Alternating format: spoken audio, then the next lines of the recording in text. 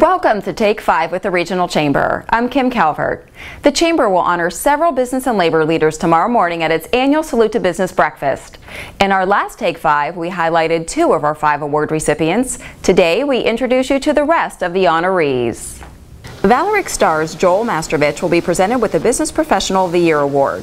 Mastervich was recently named the Executive Vice President and Industrial Director of Vallourec's OCTG North America Division.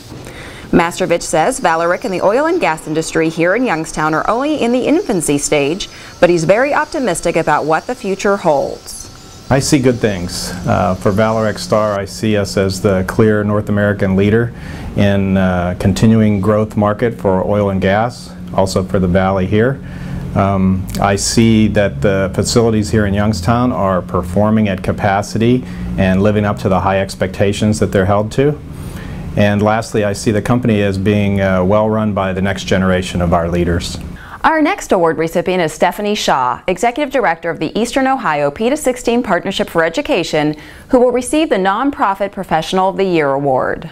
One of our greatest accomplishments is keeping that conversation going about what it takes to be ready for post-secondary education, whether that's college, technical school, some type of certificate, but that conversation continues. Part of what happened is the conversation also often starts too late. It starts in high school.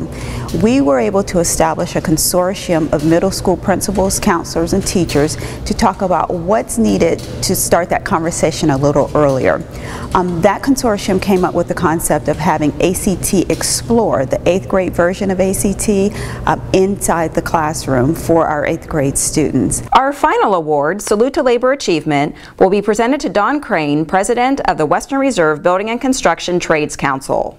I think over the last 10 years, the building trades has become kind of a cool labor organization, so to speak. I think that we're very much accepted in the community as people that give back and that at the same time produce quality journeymen into the community that give back.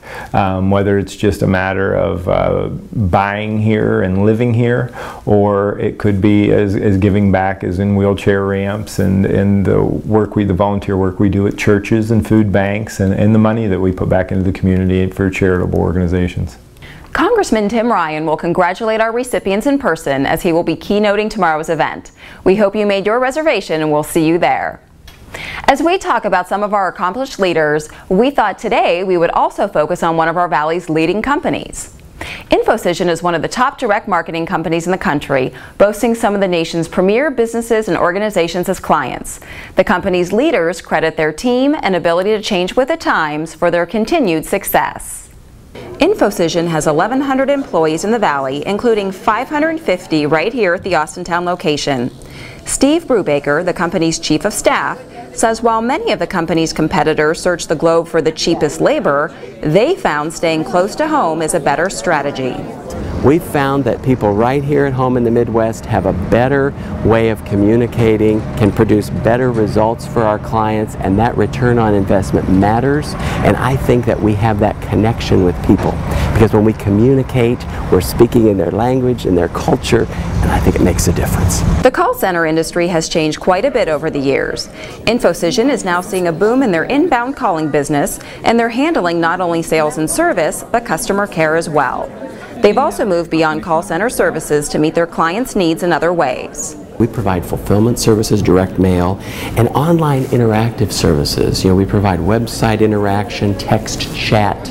We have a process we call R3, Rapid Response Routing, where an individual's on a website, they ask for assistance, and we're able to respond immediately at the point where they have an interest. InfoCision relies heavily on its employees, so in turn, the employees are treated well. The company offers a fitness center on site, as well as a doctor's office, and a cafeteria called Cafe 5, offering 5 choices of entrees for $5 in 5 minutes or less. Our benefits and amenities make a difference for people. We try to create an environment where we can have work-life balance. And that balance seems to be working for the company, as InfoCision has grown into the second largest privately held teleservice company in the world. The growth continues despite the loss of one of the founders. Gary Taylor passed away earlier this year. We all loved Gary so much, and he really was the visionary for the company. He was a mentor to me personally and many of us. But the company marches on.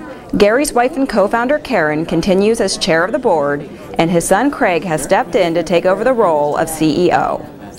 Finally, don't forget that our Young 2013 conference and trade show is just days away, with activities taking place from September 11th through the 13th. Be sure to visit the calendar of events at regionalchamber.com to register for the Industry Insider Reception, Conference and Expo, after-hours gathering, and digging deeper breakout sessions. We hope you've enjoyed this edition of Take 5, and we'll see you again in a couple of weeks. With the Regional Chamber, I'm Kim Calvert. Take 5 with the Regional Chamber is produced by Mahoning Valley Productions, where we tell your stories.